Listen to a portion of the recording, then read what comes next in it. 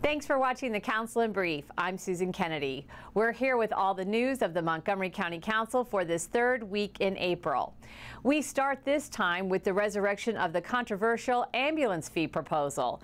County Executive Ike Leggett wants to reinstate the fee to offset education costs shifted by the state. As Council President Roger Berliner tells us, Mr. Leggett sent an expedited bill to the Council that would create the EMS fee. It's not the case that it's needed to offset the budget. The budget as proposed by the county executive has a $200 million increase without ambulance fees. So clearly there's plenty of room to figure out how to balance the budget without ambulance fees.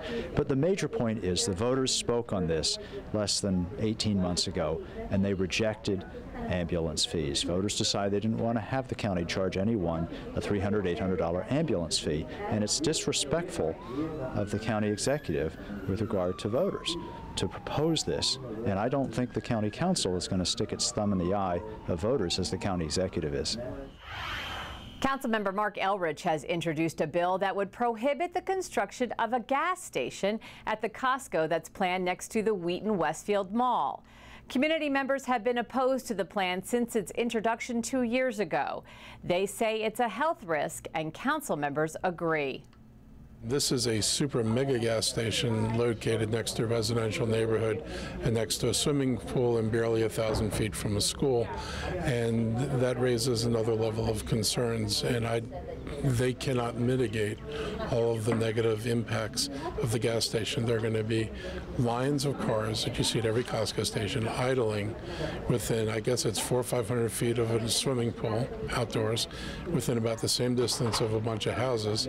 And it's just not a safe thing to do. And when it came to my attention, I thought, well, you know, it doesn't just apply to Costco. I wouldn't want this done in any neighborhood. I wouldn't want someone to land one of these mega stations next to a rec center or ball fields or schools. If it were my neighborhood, I would actually do the same thing that this community is doing, which is to say, you all know what the health impacts can be and could be of putting a gas station of this size with that many bays this close to a community. We do, as a council, sit as a board of public health. I think this is a huge public health concern, and so I have signed on to that ZTA as a co-sponsor, and hopefully we'll have that conversation at the council about, you know, when we want to build these kinds of facilities this close to people, what those impacts are and what we can do as the council to redirect maybe where the Costco mega gas station should locate. A new bill that would require utility companies to submit a vegetation management plan to the council has been officially introduced. The measure is designed to provide protection for the county's tree canopy while allowing utility companies to trim trees within designated guidelines. We really had some issues. I mean, Pepco went through a period of neglecting to do what they were supposed to do, the tree trimming, and they seem to have responded to years of neglect by cutting trees so aggressively that, you know, they may never grow back. And, you know, people have shown us pictures of clear cutting. They've shown us, you know, pictures of trees reduced to little more than tall toothpicks.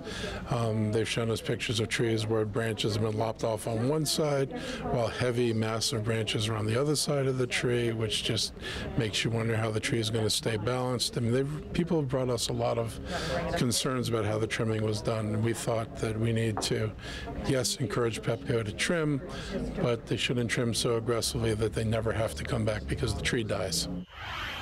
Well, that does it for this edition of the Council in Brief. For County Cable Montgomery, I'm Susan Kennedy.